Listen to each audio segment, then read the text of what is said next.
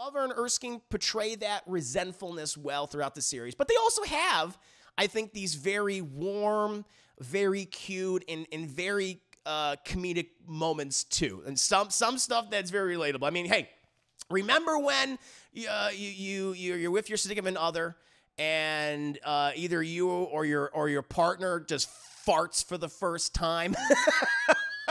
And how kind of embarrassing that might be when you fart in front of them. They're like, oh, what was that? What happened? What was that? Especially when you're sleeping together and it's late at night and you hear, and, I've had some gassy girlfriends. They always try to play it off. It's like, what was that noise? I'm like, oh, I don't know. I'm sure it was nothing. Like, oh, okay. They explore that in this series too. And so they cut that tension by cutting the cheese. So one of the things that I was surprised to learn about very recently was that there was another Mr. and Mrs. Smith project before the 2005 film with Brad Pitt and Angelina Jolie. To be honest, I had no idea about the Scott Bakula and Maria Bello 96 TV series. I can't speak of the quality of it since I never saw it, but it was cool to learn that Mr. and Mrs. Smith have kind of finally gone back to television. They've finally gone back to the medium with now the 2024 Amazon TV series.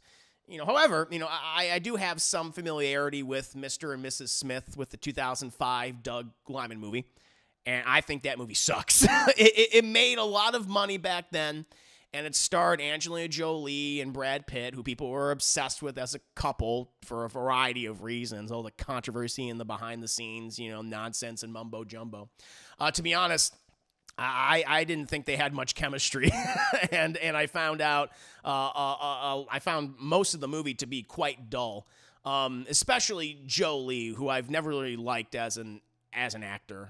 Outside of Girl Interrupted and Kung Fu Panda. Stop being a wimp. And she's back. And when it was announced that Amazon was going to do a Mr. and Mrs. Smith remake for streaming, I couldn't give a shit less. But I saw the trailer for the show while watching Has Been Hotel, since Amazon now has ads, even though I fucking pay for Amazon Prime.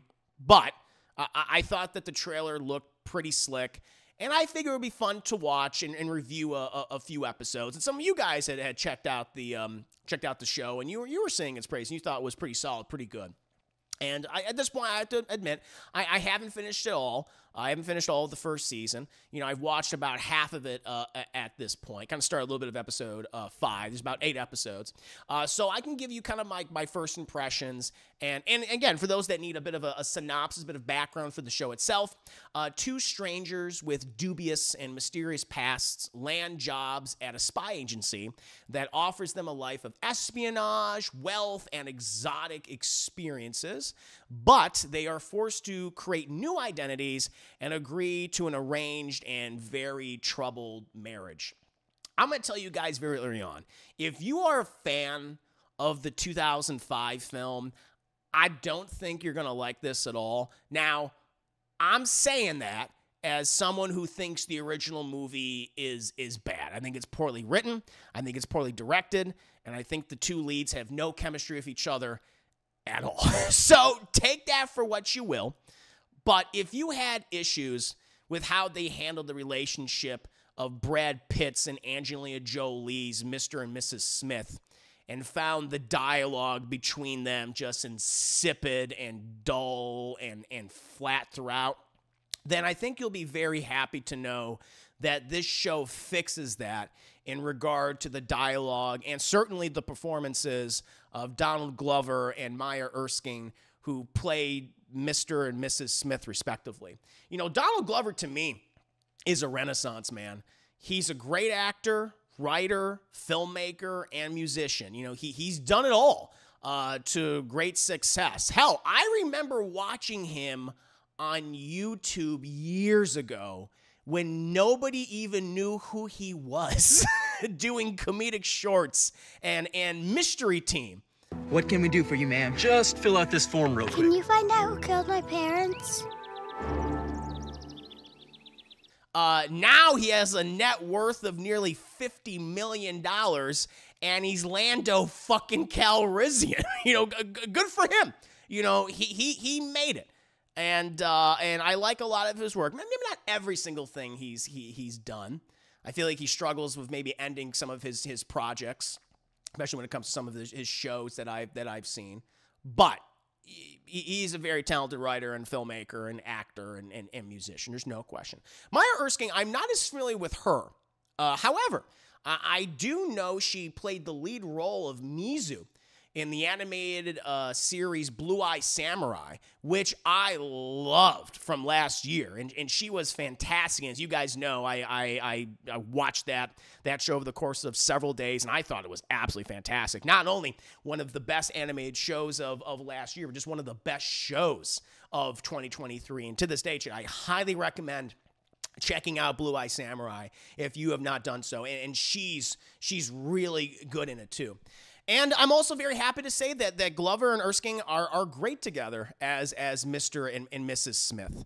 And unlike the flat, lifeless dialogue of the 2005 film, their conversations and arguments are some of the highlights of the episodes that I've seen so far, the 4.5 episodes that I've seen.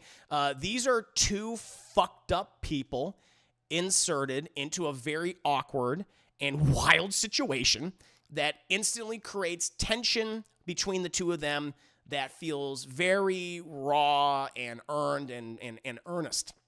I think some people might find their whole relationship toxic and would probably criticize that aspect of the series, but I would argue against that. I would argue that the point of the show, that is the total point of the show. Yes, it's a spy show, an action series, but it's also a lot of the times a drama about these two people who probably shouldn't be together, but they're forced to work out their various issues, and sometimes they're unable to. But due to their respective circumstances, they have to rely on each other when things get really nasty due to their various missions that they undertake. They're also quite petty, and that might rub people the wrong way watching the show. But again, I think that's the point of the series.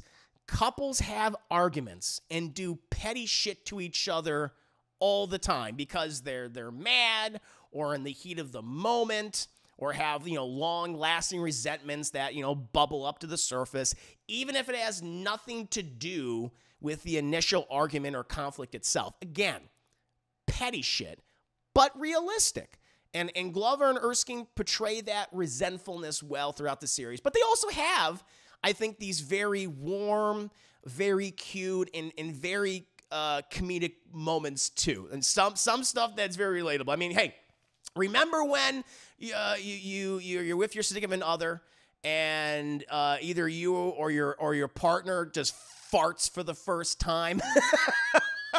And how kind of embarrassing that might be when you fart in front of them. They're like, oh, what was that? What happened? What was that? Especially when you're sleeping together and it's late at night and you hear, and I've had some gassy girlfriends. They always try to play it off. It's like, what was that noise? I'm like, oh, I don't know. I'm sure it was nothing. Like, oh, okay. They explore that in this series too. And so they cut that tension by cutting the cheese. And I thought that was funny. But again, we've all been through stuff like that. And I like those moments because as over the top as this series could get, as ridiculous as some of these scenarios are, that is a very real moment that all of us have experienced. It's like no question about that. And like that moment wouldn't be in the Angelina Jolie or Brad Pitt movie. You think that Angelina Jolie or Brad Pitt would. Yeah, he doesn't care now. He's like, yeah, I do. That's fine. But then Angelina Jolie, she's like, I am not farting. I am not farting while I'm sleeping. And have Brad Pitt go, what the hell was that? Like, she wouldn't do that. But they do stuff like that in this show, and I think that's pretty funny. Now, for those that are concerned over the fact that I haven't really brought up the action or spycraft in the series, don't worry, that's there as well. Well, we're waiting. Each episode that I've seen so far has a big action sequence in it. And I like that the action is definitely inspired by various other spy franchises. Most would say it borrows from Jason Bourne, and can be quite grounded a lot of the time. But there is certainly stuff that feels like it's taken from a James Bond movie too, and it's a little more bombastic and certainly fun. There's a particularly great moment in episode 3 where Glover and Erskine are spying on another couple that evolves into something much bigger than it was supposed to be. I thought that was great. And there's also a lot more blood and gore in this series. People are getting their faces shot off. Their bodies are being snapped and folded in on themselves in a bathtub. Like, some of it is like serial killer shit. And it's really creepy and gross when it happens, and kind of shocking, you know, and in between all the couple arguments and, you know, some of the more comedic moments to have, like, all right, well, we got to take care of this body. We got to snap his limbs all on top of himself in order to get rid of it so it's a little easier. Kind of compartmentalize him, you know, make him a little smaller. I think that's very funny. And the relationship issues, I think, factor into their missions as well, and adds a layer of, you know, of the comedy and tension. You also have some pretty good supporting cast members in this too, and the two standouts for me thus far are Wagner Moura and Parker Posey, who play another Mr. and Mrs. Smith, a more experienced couple who have been in the game much longer. You know, there's some great moments with them, and their interactions with Glover and Erskine are fantastic. You know, there's this friendly facade to them, and also this creepy menace that rears its head, especially through their conversations. You know, a double date, for instance, turns into a very awkward and uncomfortable date night. And you have other people in the series as well as kind of like guest star roles or kind of small recurring roles. John Turturro, he's in the series, and he plays this very wealthy individual who's he's John Turturro, so you get two things from John Turturro. You either get comedic John Turturro or really creepy John Turturro. It's always one of the two. You never get like a wholesome version of him. It's just, no, that's what you get. That's what you get with him. And he plays a very rich, wealthy character that Glover and Erskine have to deal with, and he puts them into a very awkward, uncomfortable situation, and he's very threatening in the series.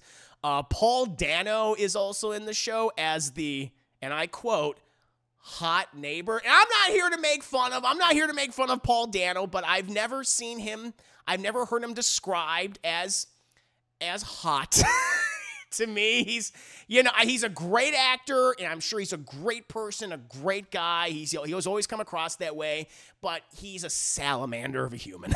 He's an amphibious individual, a reptile-esque person, and he does a great job playing those kind of characters, but I couldn't believe that. To me is the most unrealistic moment so far in this show. When you had a character say, I don't know, I think Paul Dano's kind of hot. He's the hot neighbor. I'm like, yeah, okay, sure. But we find out a little bit more about him in the series as well. But yeah, and they have a lot of other like guest stars in this show, and some people I haven't even seen yet, and so I'm looking forward to, because I was looking at the cast list, so I'm looking forward to that. But of the guest stars that they've had, some of the smaller recurring characters, I think they've been quite good so far. But in the end, I'm really enjoying the series. And I didn't expect to. Again, when I first heard that they were making a Mr. and Mrs. Smith show, I'm just like, why? I'm like, okay, the movie, you know, it was a commercial success, but at the time, but I don't think it's really been in the pop culture zeitgeist for all that long. I think, you know, it was kind of dull, so I had no interest. But I had to admit, when I saw that trailer, and I was like, wow, this looks different. It's different. It's very different from the original, you know, film. Maybe it's more like the original TV series, for all I know. It could be. It honestly could be, which in that case, cool. But I want to eventually finish all of it, and perhaps I'll do like a shorter season 1 review covering the back 4 episodes, similar to what I did with Has Been Hotel. But, you know, unlike something like more recent, like Argyle, which represents to me like just the worst of the spy genre, or how bad a film within the spy genre could be. Something like Mr. and Mrs. Smith shows how much you can have fun with it, and also adds layers of intrigue by incorporating marital issues into it. And that's what I think keeps the subgenre of the spy movie healthy and compelling, by adding genre-bending elements. And I really liked it. I'm curious to see how this is going to wrap up. Donald Glover is a producer on this. He's a writer on this, along with a number of other people. If I have a criticism of Donald Glover as a creator, even though I think he's very talented, his endings are not very strong. And so I wonder if this might be plagued with ending issues. I haven't seen any spoilers or anything like that, but I'm wondering if this is going to be similar to something like Atlanta, which I felt like did not have a very strong ending, or certainly like Swarm, that did not have a strong ending at all. So we'll see about that. But overall, I'm really like what I'm seeing so far. I think it's a great palate cleanser after Argyle. It's like, hey, this is what we can do within the spy genre. Taking something that, in my opinion, originally didn't work, flipping on its head, actually really diving into like the marital issues and what that would be like within a spy organization filled with intrigue and yes, comedy, but also some really disturbing kind of sick, twisted stuff too. I like that. I really love the genre bending aspects. But what about you guys? Have you guys seen the season so far? Have you seen all of it? Did you like it? Did you dislike it? Were you compelled to watch it even beforehand? You know, I certainly wasn't, but I have to admit, I really liked what I've seen. But please go ahead and let me know. 5 minutes later. Oh, the gore in the show is surprising. It really is. It really is. Peacemaker gave me the boys vibes. Yeah, I understand that comparison. Yeah, it opens up with a pretty graphic scene. There's a lot of, again, I want to mention that every single actor is in it because it's kind of a surprise when they're in the episodes. Like, oh shit, you got this person in it? That's pretty cool. Or this couple, right? But yeah, there's a lot of surprising gross violence in it that I did not expect. But I think that's done on purpose to kind of throw you off, because so much of it is because they have these very naturalistic conversations where it just feels like, you know, a married couple getting through their bullshit, and then something horrific happens. Like, how do we deal with this now? Well, they still argue and stuff, which I think is fun. Let's see here. But I agree. I'm glad I'm not the only one who thinks that. What, the farting? Naya, the farting? Paul Dan. Oh, you're talking about Paul Dano. Paul Dano's also funny in everything he is. Paul Dano's great. Paul Dano reminds me of that scene in X-Men when Magneto turns that guy into a mutant with Senator Kelly.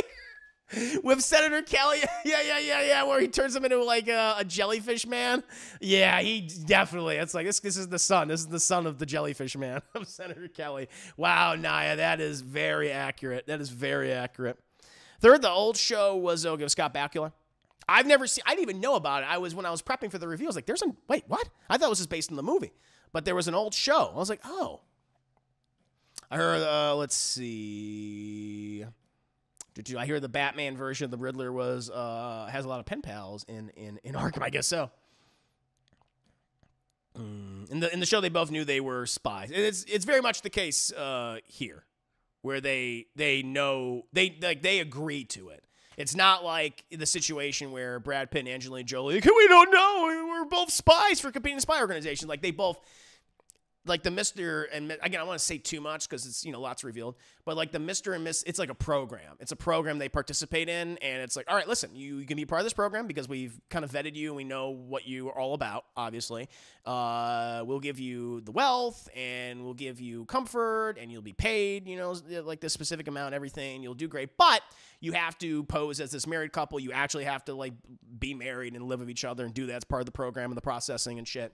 And I like how they keep the organization, at least so far.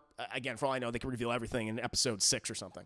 But, they keep the organization like pretty mysterious, and like they receive messages, just via their computers and things. And so they eventually do meet other Mr. and Mrs. Smiths, which is cool, which is kind of like they get a better sense of what the organization is like, or the types of people that are part of it, which I thought was really interesting. With Wagner Moura. Wagner Moura, I should give him a shout. Wagner Moura, which I'm hoping saying his name correctly. I think he's a Brazilian actor, but he's probably best known for playing Pablo Escobar in Narcos, which I've seen the first 2 seasons of that show. I never watched the other seasons of that show, but he was excellent as Pablo Escobar. And he was the voice of Death in Puss in Boots: The Last Wish. He was the big bad wolf in that. And I thought he did such a fantastic. I was like, oh, that's him too. I didn't realize that. And he did such a great job. And Parker Posey's great too. Like there's a lot of, they get a lot of talented people in this, and they give them like some really cool things to do, a lot of disturbing things to do. I think it's really interesting.